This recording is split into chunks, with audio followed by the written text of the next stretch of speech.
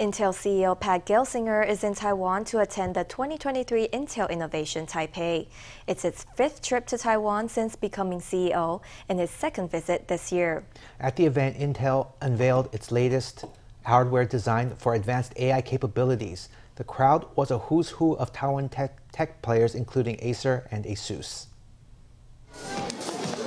On his way to the stage, Intel CEO Pat Gelsinger embraces Wiwynn Chair Emily Hong and has a quick chat with Wiwynn CEO Chang Sun-lai. Also present are ASUS Chair Jonney Shih and Acer Chair Chen. It's the 2023 Intel Innovation Taipei Tech Forum.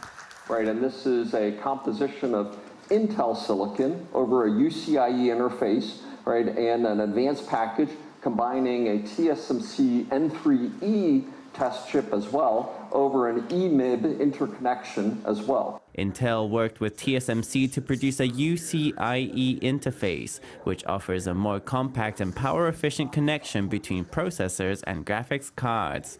Gelsinger has clearly prioritized the Taiwan supply chain, having visited Taiwan 5 times since becoming Intel CEO. This year alone, he's visited twice. In the past, Intel had only held smaller innovation events in Taiwan, but this year its Innovation Day is quite large. The computer giant has 31 partners, 28 of which are Taiwanese. Its fastest CPU yet is expected to hit the market next year. At the event, the company showcased its high-end processors designed for demanding tasks such as artificial intelligence.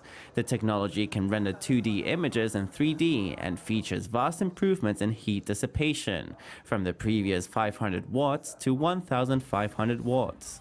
Gelsinger says Intel's 20A and 18A chips, comparable to TSMC's 2 and 1.8 nanometer chips, may be unveiled as early as next year. 18A. Number 5 of the 5 nodes in 4 years. And this to me is, sort of the finish of this incredible march that we set ourselves on, this path to delivering, the next generation in scale. Intel showed off its latest technologies at the event, which was held in the homeland of TSMC and other chip giants. With a semiconductor war raging, tech firms around the world are coming together to push the sector's limits.